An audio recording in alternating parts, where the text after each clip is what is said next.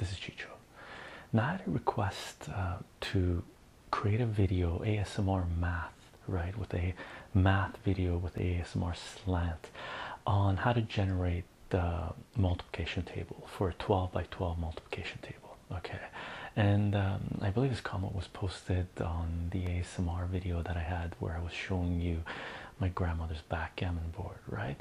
And the person mentioned that I can't remember who the name was, and I'm really bad at pronouncing names, so I'm sorry if you're watching this I'm not pronouncing your username, but the person mentioned that they never got to learn the multiplication table, and they, you know, once you don't know the multiplication table, you end up having a hard time in mathematics, right? Because multiplication table is one of the first things you need to learn, right? And it hadn't occurred to me to make this video, so thank you for making this request, because it is really important to learn your multiplication table. And you know, this sort of got me motivated to do this, right, to create an ASMR slant sort of video to teach the multiplication table and how beautiful it is, and how, you know, it is fairly easy to learn once you do it a few times, and there is symmetry within the multiplication table, which, you know, will help you appreciate the table a lot more, right? Now, what we're going to do, we're going to learn not a 12 by 12 multiplication table, we're going to generate a 10 by 10 grid and learn the 10 by 10 multiplication table. Okay, and just to make sure that it's appreciated how important this is. For me, I usually, you know, don't deal with students that are you know, in elementary school, which is where you learn your multiplication table, right?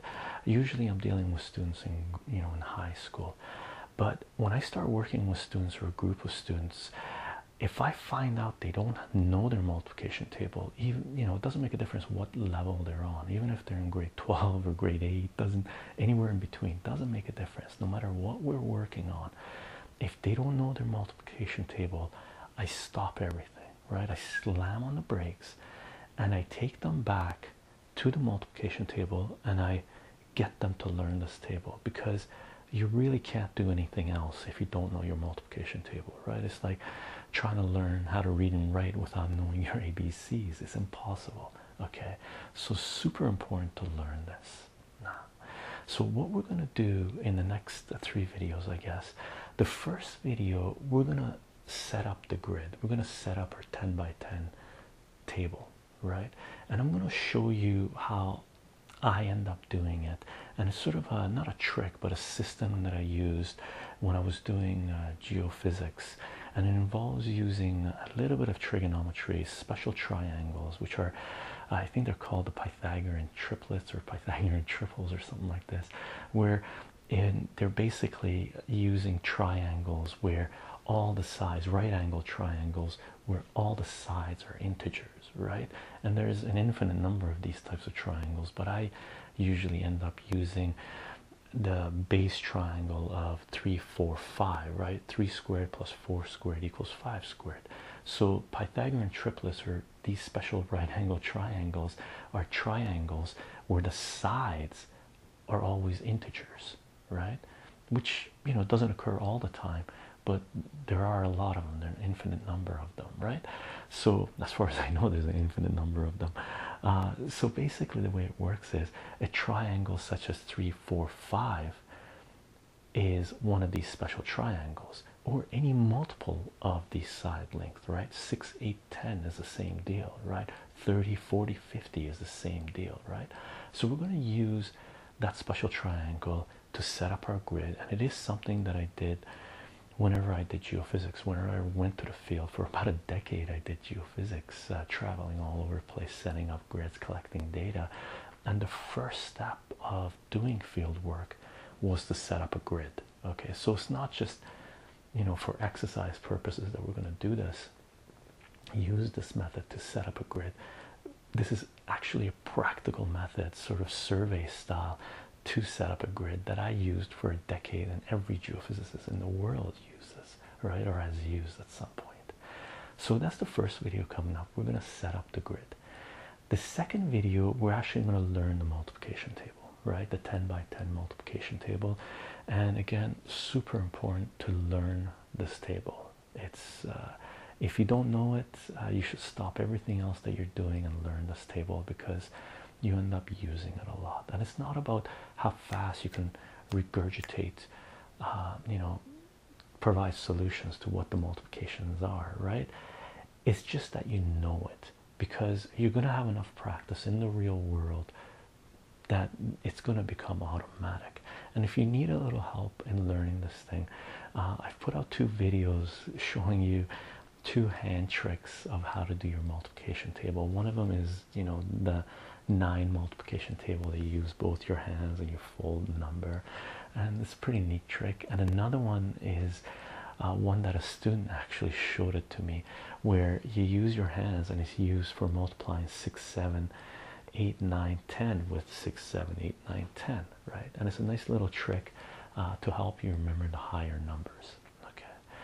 And the third video that we're going to use, that we're going to do, since we're going to set up a grid, what I'm going to show you is a math puzzle game that a student showed me. It's sort of a pattern recognition game, but you can think of it as a 10 by 10 math puzzle game. And after, this was a few years ago, my student showed it to me, and I ended up playing it for a few months, and it was a lot of fun, especially once you started to recognize the patterns, right? So it was sort of addictive. For a few months I started playing it, and I never was able to complete it, but I got one step away from completing it. And my student that showed it to me, he was originally from Turkey, and he said that you know, the game was popular there. I'm not sure what the name of this game is, and I'm not sure what the origins of this game is, but my student had been playing it for about 3 years, and for 3 years he played it, and he was only able to get one solution, complete the puzzle only once, right? And he actually provided a solution to me, because he kept it. It was magic for him, so he kept that piece of paper where he had the solution worked out. Okay. And after playing with this for a while, I actually ended up writing a little article on it, just a little piece giving the rules and providing the examples and the solution, and my, you know, how far I got into it. And a couple of people that read this, and they provided comments, and one person provided a Python, I believe it was Python program, to generate solutions for this game, for this puzzle, right? So one person created a program to generate solutions for this, which was brilliant, and another person created I forget what type of program it was. I think it was a jar program or something like this, something very simple, where you loaded the module on your computer, and instead of having to do it on a 10 by 10 piece of paper, the program would pop up, and it was a 10 by 10, you know, grid on your screen, computer screen, and you could based on the rules, that the movement types that you had, you know, you filled in the squares and see how far you got. And that was fantastic, and thank you to those people that provided those 2 programs, right? Okay, so that's what we're going to do for the next 3 videos, is basically play around with a 10 by 10 grid, right? One of them is to generate it, another one is to learn the multiplication table, and the other one is to have a little game on it, right? Have some fun with that grid. Okay. I hope you enjoy, and if you have any questions, I guess post comments, and I'll try to get to them, or any recommendations, because this set of videos definitely comes from recommendations. Okay, and thank you for the person who posted that comment. Okay, that's it for now. I'll see you guys in the next video.